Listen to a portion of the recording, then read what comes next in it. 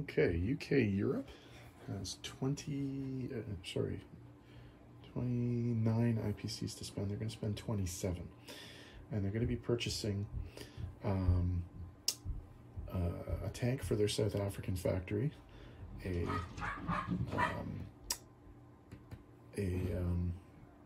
transport and a destroyer for their Canadian factory, and for the Home Islands, 2 infantry and 1 more fighter plane.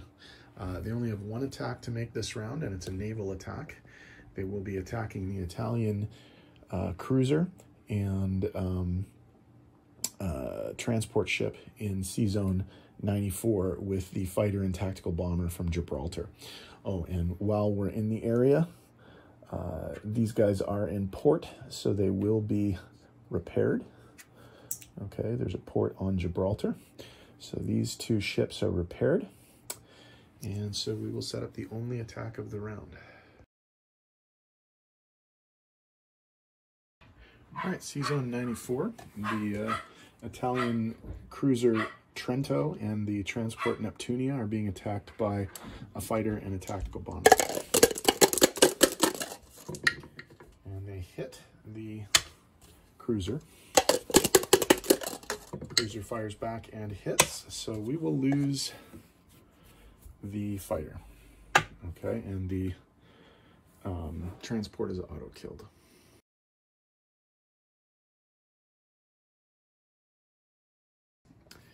Okay, let's do the non-combat moves for the British.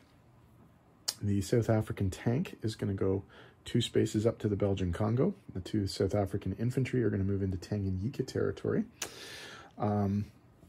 Up here on the Horn of Africa, the infantry and artillery in Ethiopia are going to get onto the transport, move to Sea Zone 81, and offload into Cairo. The tank from Ethiopia will drive into Cairo. And then what we have up here is we're going to take this transport, we're going to move it to Malta, pick up the infantry and the anti-aircraft, go to Sea Zone 98, and offload in Cairo to try and get them some defense. The remaining tactical bomber in the Sea Zone 94 attack will land in Sea Zone 91, and the battleship and the carrier will also go there as well. Oh, sorry, I didn't mark this, but one of the fighters from London will also fly down and join the carrier, okay, for some additional defense. Okay. All right, other movement. Oh, up in London, well, up in Ireland, the mechanized infantry is going to scoot around through Scotland and back into the UK. I think that's all the movement. Oh, sorry, no, there's one more. The South African destroyer is going to come forward up to Sea Zone 91 to support that budding naval fleet that's happening there, because the Germans were not able to destroy it all last turn.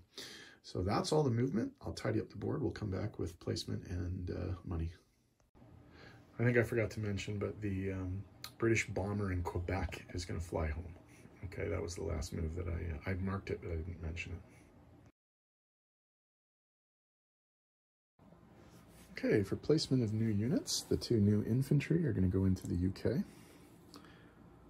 The new fighter is going to go into the UK.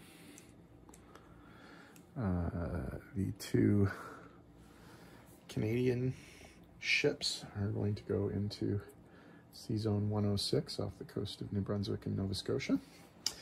And of course the South African tank is going to go down in South Africa.